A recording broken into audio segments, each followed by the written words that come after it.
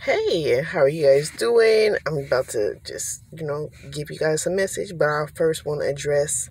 I dropped a video yesterday talking about my spiritual experience on being spiritually attacked. And AIK, you want to sit up there and tell me, oh, if something happened to your car, you shouldn't be talking about people? Girl, for one, I'm a chosen one. And I take accountability for who is not in the wrong, and who is in the wrong, they gonna be put on blast. And you should be talking about me and my situation because what? And then you're gonna say that, and then went on to say, oh well, we got a bottle and we didn't pay for it, so we just took it as, oh, that was a blessing. No, you do what's right. Period. That's what you're supposed to do. Just like I went in a laundromat today, it said customers only. I offered to pay. He was like, no, that's fine.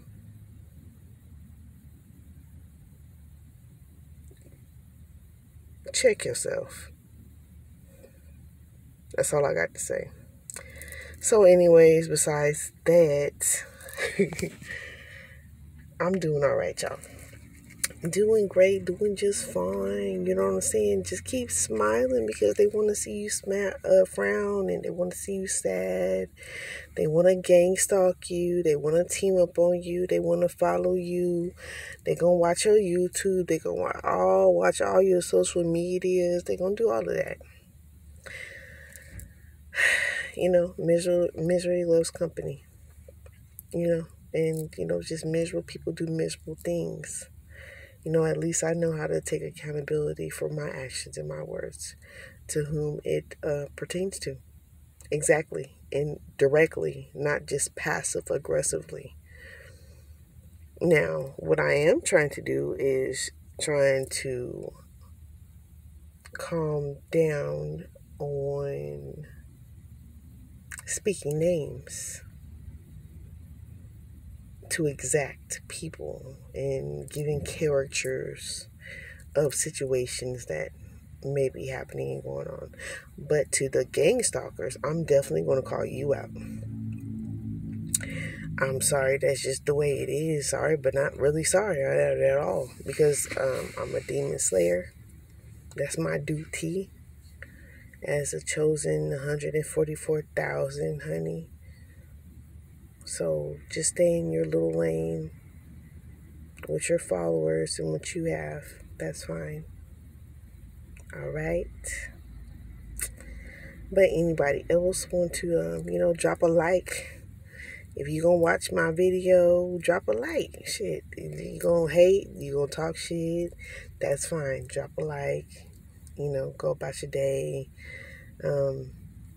Things like that, and so on and so forth. So, like, share, and subscribe. So, catch me on Facebook. I drop a lot more content. And actually, when I restarted my phone today, I was actually able to start recording more. So, I don't know. I just had to really just turn it off. I was like, let me see.